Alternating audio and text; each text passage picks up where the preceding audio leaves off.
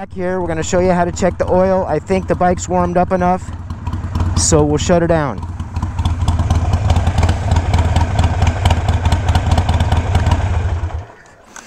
So you want the bike on level ground, and it needs to be over on the side stand, and it has to be hot.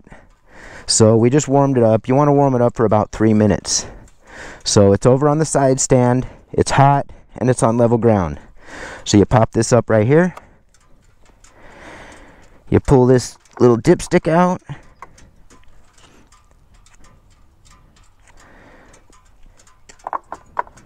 You pop it back in.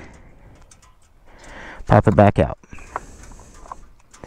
So you want it in between those two lines. It's looking a little low. I like to have it halfway. You do not want to overfill this. If you overfill this, you're going to have oil coming out the intake. I repeat, do not overfill this oil. You have oil coming out the intake, it's a big mess. You're going to have a bad time.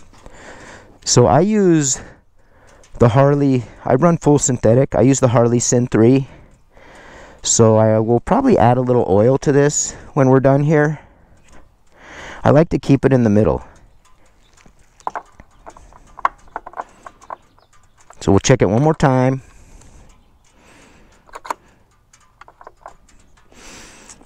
It's good, but it's, you know, it's a little lower than I like. So we'll add a little oil, and basically that's how you check the oil on these 2021 irons.